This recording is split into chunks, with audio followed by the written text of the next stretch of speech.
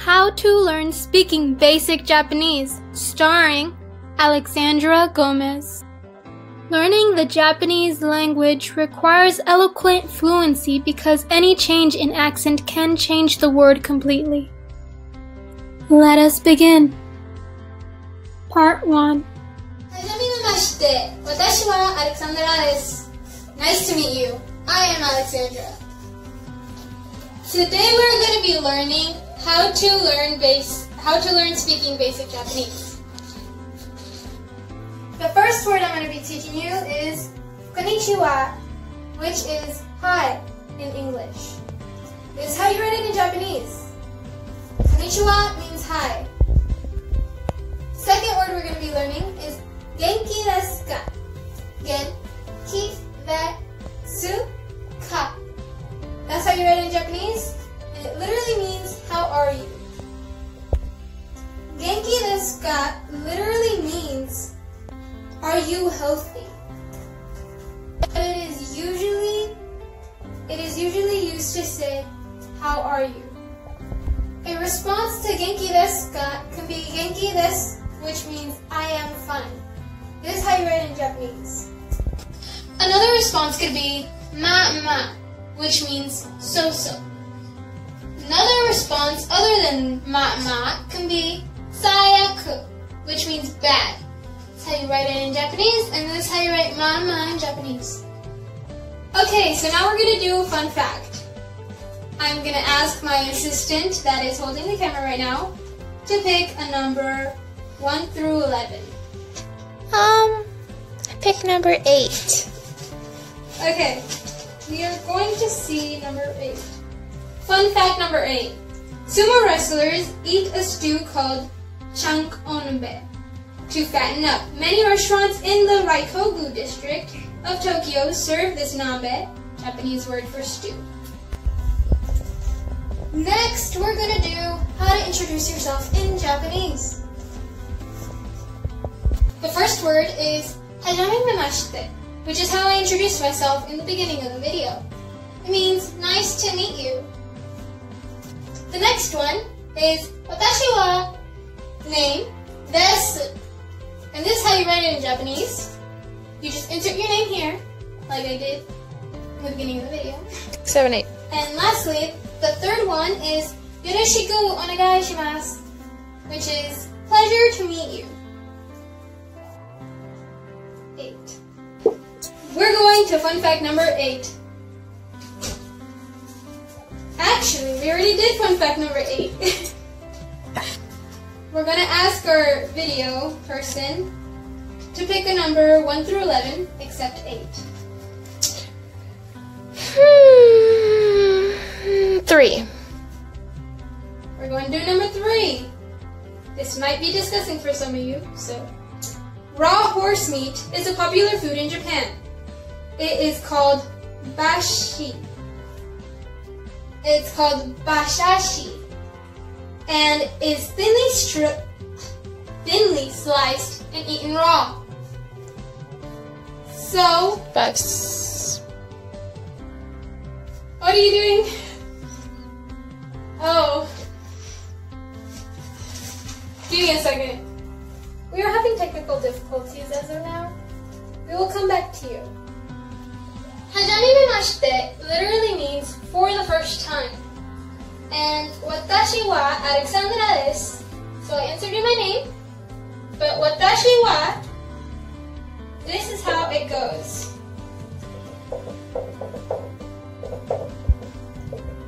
So, in Japanese, the verb always comes at the end of the sentence.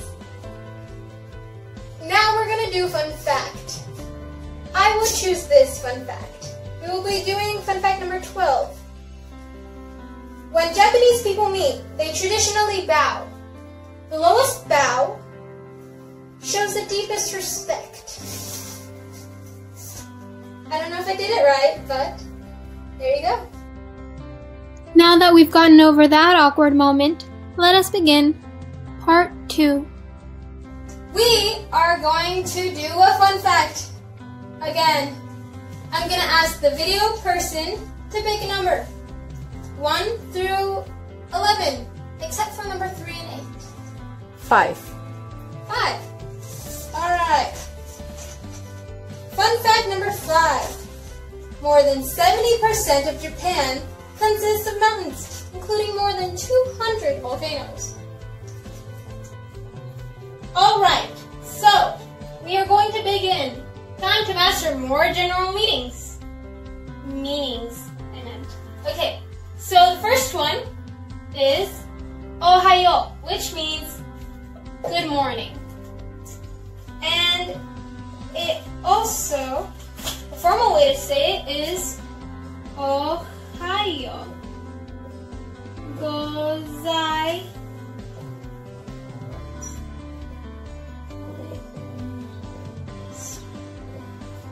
That's the polite way to write it, say it. The second word is konnichiwa, which means hi, but it can also mean good afternoon. So, the third word is konbanwa, which means good afternoon. It is usually said after the sun sets. After sunset. Okay, now we're going to do a fun fact. Actually, let's make it more interesting. Let's do 2 fun facts. Video person, choose the number 1 through 11. 7. Okay. Number 7. Sumo is Japan's national sport, although baseball is very popular too.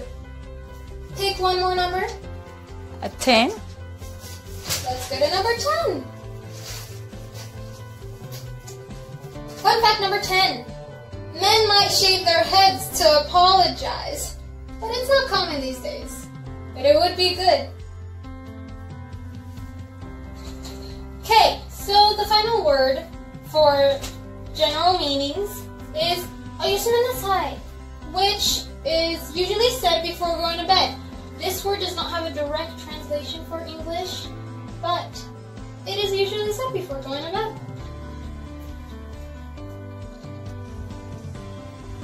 Okay, so yasumur means take a rest or go to bed. Oyasuminasai, we talked about this. It actually does mean something. It practically, literally is saying, please go to bed. Fun fact! Now, let's do this. I picked this one. It's fun fact number 13. In Japan, did you know that it is considered rude to tear the wrapping paper off a gift? Yep. Manners are everything. Have you ever said please, thank you? Have you learned those things from your parents? Yes. Manners are everything in Japan. Everything. Let's begin. The first one. Arigatou gozaimasu. This is how you say it in Japanese, or write it. This means thank you. In Japanese, the gozaimasu is to increase the politeness of the phrase. Another way to say this is domo, which just means thanks. It is the short way to say arigatou gozaimasu. Instead, you could say domo, and it is saying thanks. Sumimasen. It means excuse me, but it can also be used to say sorry sometimes. Now we are going to do number 3. It's gomenasai. That's how you write it in Japanese.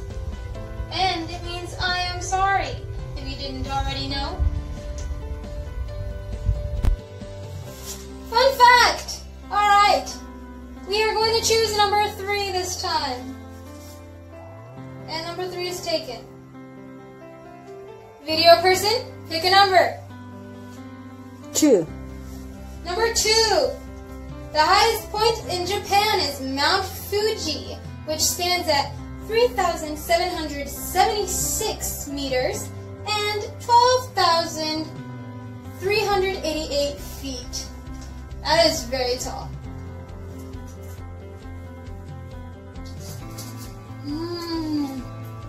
Oishi!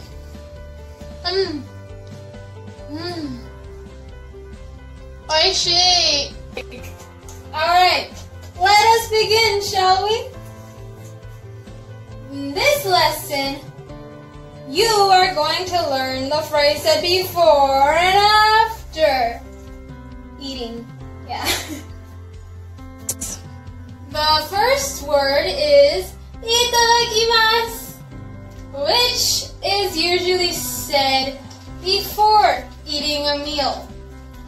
And there is no direct translation for this in English, but it is used to express gratitude for the food. 1. Oh, we're rolling. Okay, cool. Second word, gochisousama, which means thank you for the food. And it is a phrase said after you eat a meal.